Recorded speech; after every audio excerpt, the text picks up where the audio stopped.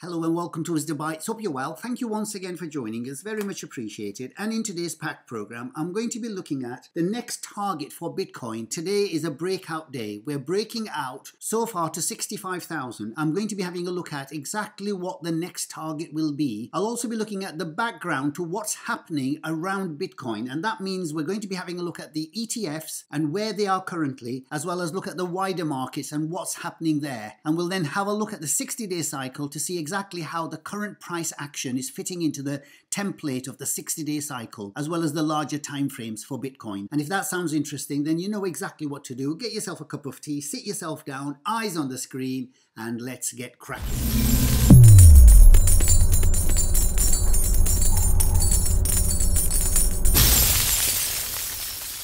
And this is my cup of tea that I'll be sharing with you during the making of this video. And I can tell you this is no ordinary cup of tea. This is an incredible brain food. And one day I'll give you the recipe for this. But before I begin, the usual polite reminder, please remember everything in my videos is just for educational purposes. So please always do your wider research before you make any investment decisions or any swing trade decisions. So I'm going to use the Fibonacci retracement to look at the levels at which Bitcoin can come up to after it's left the all-time high. And I'm using the linear scale rather than the log scale here because that's the one that we can elicit the most information from. The two levels to look out for is the 1.618, this one here, and the 2.272. So in the first cycle, when we broke up above the previous all-time high, the first meaningful correction we got was at the 1.618 here. And this was about a 25% correction.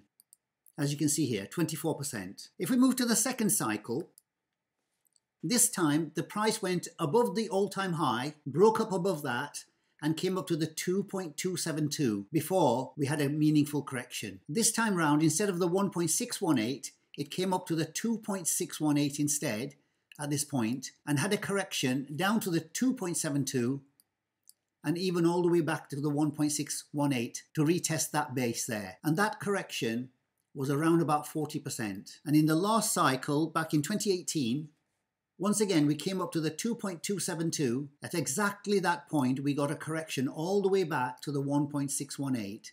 So you can see that the three particular figures that are really important of where we can expect some sort of a correction once we go above the 69,000 are these figures here, the 2.272, the 1.618 and the 1.272. So this is the region we're really looking for. Now I know some of you will be thinking that's only 3 data points, but that's all we've got. In the absence of a lot more data points, we have to use whatever tools we can get in order to elicit the most amount of information. We know with Bitcoin that Bitcoin has a very high affinity to go to the 1.618 time and time again. And the first level to note, as per the first cycle, is the 1.272, and that is currently at 83,700. So we'll wait and see how the price interacts with this level here. But the main one, I would say, is the 1.618, and that is at 102,200. And should we punch through that without any meaningful correction, then you know for sure as you can be in an uncertain market. Remember, there are no certainties or guarantees, just probabilities. So if we don't get a meaningful correction here or here, the probability is incredibly high that we're going to get a correction at this point here, at the 2.272, and that is at 137,000. So these are your 3 levels to really look out for as per the historical perspective. And I would say the 1.618 has the edge, because it's happened twice at that point. Okay, so I'm going to try and paint a narrative of exactly what's going on in the background so we get the overall picture, and with a higher degree of probability, we can work out which direction the market is going to go to and what is the most likely narrative Bitcoin is going to play up to. I'm going to have a look at this chart by Plan B, so thank you very much indeed to him. And I know some people discredited him in the last cycle. All I can say is that there is nothing that's 100% accurate, so we have to elicit as much information from whatever source we can. And on the whole, this has worked incredibly well, because if you look at this particular chart, this is the Bitcoin cycle, and these are our peaks that we had in all of the 3 cycles so far. And the beauty about this is that it tells us exactly what phase of the market we're in. So when we move from the green zone to the blue zone, we know that we have now bottomed out. That's a confirmation. And the same happened here. As soon as we got the blue dot, that was confirmation that we'd bottomed out. Same here. And the same one more time at this point at the end of 2022. Similarly, once we got out of the blue phase, the first red dot was the signal that we were in this parabolic move to the end of the bull market. Similar thing happened here. The first red dot, that marked the beginning of the parabolic move to the upside. And in the last cycle in 2021, exactly the same, the red dot, and that was a signal for the start of the parabolic move. And as you can see now, we've just hit the first red dot. So we've got the record of 1, 2, 3 previous markets telling us exactly what this red dot means over here. Everybody can make up their own mind. I'm just here to present the information to you. Whether you want to believe it or not, that's your decision. And what this red dot really means is that the accumulation phase has now ended. No more easy buying opportunities in orderly and slowly increasing markets. And what the red dot really signifies is that the bull market has really now started properly. And as per previous cycles, we should see some kind of a 10 months of a parabolic move coming up. And interspersed with that parabolic move, we could well see minus 30% drops. So a lot of fun and a lot of excitement ahead, but it's an arduous journey full of challenges as well. And just remember one thing about the markets. The markets are there to shake out the weak hands and for the money to move from impatient hands to the patient hands. And everybody has to decide what category they're going to fall into, because the emotions are going to run very, very high, and a lot of people are going to do something that they probably don't even plan to do. So you really have to buckle up here and stay strong to whatever strategy that you're following. And while the markets don't have to repeat, they do rhyme in many, many ways. And these are our only guides while keeping an open and neutral stance. So therefore, what we can do is to expect 10 months of a parabolic rise from now on, interspersed with some meaningful corrections. But from my perspective, I'm very happy to accept whatever the market will give me. And if that means it's something completely different, thank you very much indeed. Okay, so I'm going to talk about the ETF story and the narrative that is playing out in the background of the current Bitcoin price action. And I've not really ever seen this scenario play out, and that is that the OTC cupboard is completely bare with Bitcoins. So there are virtually no Bitcoins in the OTC for the billionaires out there to buy. And the last time this happened was back in 2019 when we had that big move to the 14,000 level. So what happens when there are no Bitcoins in the OTC? The buyers have to then come into the market, and that adds to the overall increase in the demand, which should be reflected in higher prices. So to make you aware about the ETFs, we have Morgan Stanley here about to offer spot Bitcoin ETFs. So we can see the fuel for the Bitcoin price going much higher is already playing out in the background here. We also know that Bitcoin ETFs are expected to be launched in Hong Kong by mid-2024. So we can see the build-up of the ETFs all around the world, and this is one of many around the world where the ETFs are really getting going. And the one that's already launched is the Brazilian ETF. That's been launched by BlackRock here. And so far, ETF market secures 4% of total Bitcoin supply. So since January the 11th, the ETF market has already grown by 4% of the total supply. And we also know that many of the European countries are on the verge of actually launching their own ETFs, including the one here in UK. So this is the background of what's happening since the launch of the ETFs on January the 11th. And if we have a look at the Bitcoin ETF overview with all the inflows into the ETFs. So if we had a look at the last 7 days here, we've lost about 16,000 in Grayscale, but we've gained 34,000 with the BlackRock ETF, 12,000 with the Fidelity, 3,800 with ARK, etc., etc. You can see they're all in green figures here. So overall, the net is around about 10,000 Bitcoins are being bought up per day. And we know the current supply is 900 with the Bitcoin miners. So the only thing that's really holding back Bitcoin and making even bigger moves than what we're already seeing is the Grayscale selling at this point here. And sooner or later, this is going to turn from the red to the green. Okay, so we've had a look at what's going on in the background. Let's have a look at the wider markets to tell us exactly what direction they're telling us that the markets are going, and in particular, the effect it's going to have on the Bitcoin price. If we have a look at the S&P first, on the monthly chart, you can see we're just having a breakout. So the last month's candle, the February candle, was the first breakout candle. And so far, the current March candle has already gone above the February candle. So this is confirming the bullish trend that's going on in the S&P. And I'm expecting this to continue running for the next 12 to 24 months. Obviously, there will be corrections along the way, but the general trend should be up over the next 12 to 24 months because we're expecting interest rates to fall, which will increase the liquidity into the markets, and with the artificial intelligence narrative playing out in the background to drive the growth forward within the markets, we can expect the S&P to go to 6,000 and beyond over the next 12 to 24 months. And if you watched my last week's video, I put this 60-day cycle framework on the daily chart, and we can see quite clearly that we've made a right translated cycle already. And I said that there's a lot of room for this market to go much higher. So we can see now we're making even more higher highs from the previous 2 points. And with the 60-day cycle ending around about the first week of April, we can expect this to go up much further. And then we can expect some sort of a correction into the 60-day cycle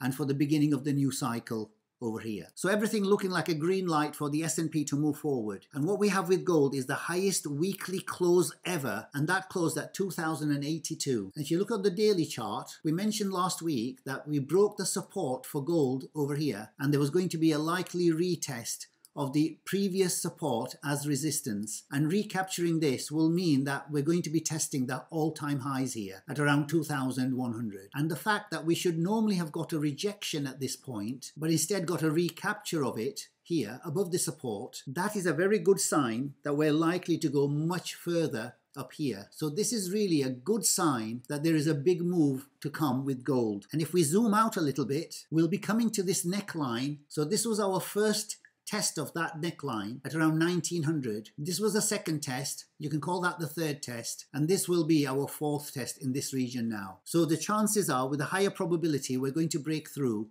to much higher levels with gold. And if you've been watching my videos, you'll know that I drew this cup and handle pattern here.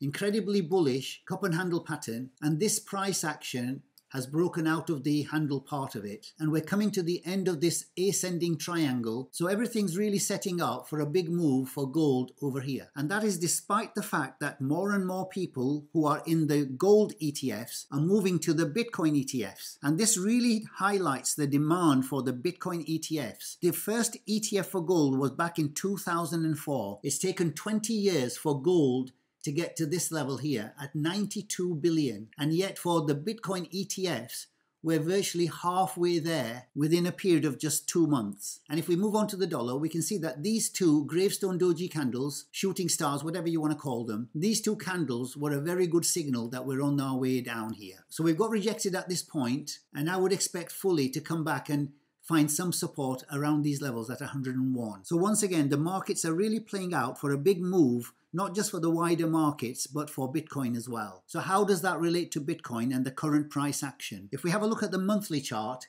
it gives us some clue as to the direction of the market and why we're breaking up at the moment. So these are the bodies of the candles at the top here. And if you go across there, you can see that we are now currently breaking above that level. And in classical charting, you would at this point measure from the bottom of the market to that neckline. And that gives you an approximate 300% move that should be coming over here. I'm not saying it's going to happen. I'm just eliciting information from the charts and then extrapolating it to give us some sort of a target. So from the breakout, that would mean around about a price of around 240,000. So only time will tell, but these are things just to keep in mind and be aware of certain targets. We've had a look at the targets from a Fibonacci retracement point of view, and this is another way of looking at another target. And if we move on to the weekly chart, we've just had our highest close on the weekly chart of 63,154, and that is the highest close since November 2021. So this was the top of the market,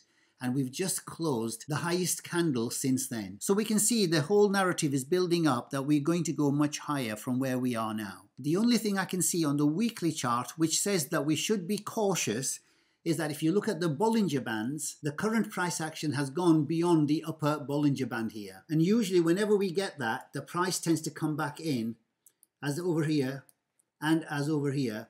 It rode it up to this point, but eventually it came back in before it gathers the fuel for the next move up.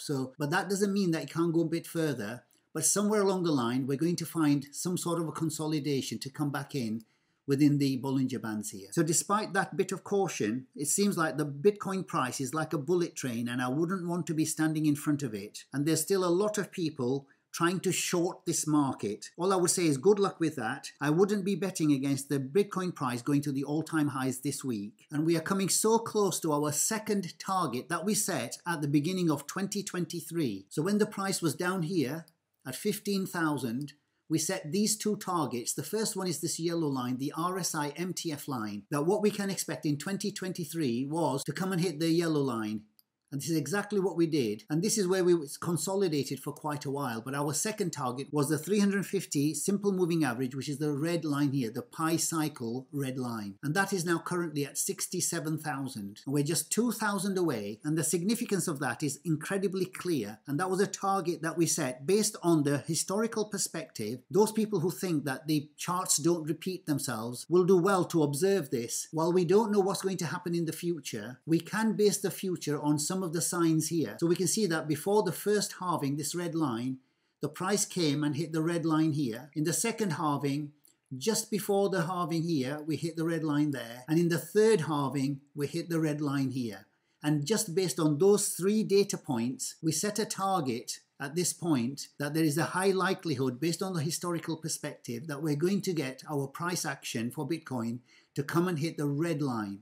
And at many points along there, it seemed very unlikely. And once again, all the credit goes to the charts and their historical patterns from which we can elicit some information, which gives us an indication that when you extrapolate that information, we can set targets which have a higher probability of being met. And once again, just based on that historical perspective, we have been working out whether we are going to have a left translated cycle or a right translated cycle. Because if you look at the first cycle here, the all-time highs were always met after the halving. So this was the first cycle, this was the second cycle. After the halving, that's when the all-time high broke out. Third halving, all-time high. After the halving here, the price broke out well after that point. But currently, before the halving, we are going to be breaking out with a higher probability here. And that tells us, and if you've been watching my videos, you'll know that we've been talking about a left translated cycle, and that the biggest signal for a left translated cycle will be if we come and beat the all-time high before the halving. So instead of this 4-year cycle to play out and top out at the end of 2025, this increases a very high probability to top out before the end of 2024. And you can use this red dot here that we are about 10 months away, or within 10 months, towards the top of the bull market. But as I say to everybody, keep an open mind, always keep neutral, flexible and fluid, because when we get towards the top of this market, we do have our exit indicators to tell us exactly when it's topping out, and I'll be presenting those as time goes on. So what we have now currently playing out with a higher probability to top out between now and the end of 2024. And finally, our favorite chart, the 60-day cycle, and this current cycle started here on the 23rd of January, and we're currently 41 days into that cycle. And this cycle seems to be playing out absolutely perfectly. We've moved into the midpoint of the cycle, this white line here. We've consolidated into it, and now we've moved much higher, creating a right translated cycle, but there's still quite a lot of room to go. So what we can expect is for further price action towards the 60-day cycle before we get some sort of a correction into the 60-day cycle low. And then we have a new cycle to start one more time. So everything seems to be playing out absolutely perfectly with the background information as I've presented to you, and the wider markets looking bullish. And that's also feeding into a very bullish picture for Bitcoin. And if you have a look at the volume, you can see that this particular move here, we've had really very good volume. So the move has been matched up and backed up by the volume here. And overall, what we can say with this picture is that there is just so much demand with very little supply. And as one very successful trader, Mike Minervini, said, you want to get on board when institutional money is pouring into a stock and lifting it significantly higher. And that's exactly what's been happening since January the 11th. Okay, so I'm going to leave it there. I hope you found value in the video. If you did, then please do remember to like and to subscribe if you haven't already done so. If you've got any comments, questions or suggestions, then leave them in the comments below. Until the next time, take care, stay safe, and I'll see you in the next video. Bye for now.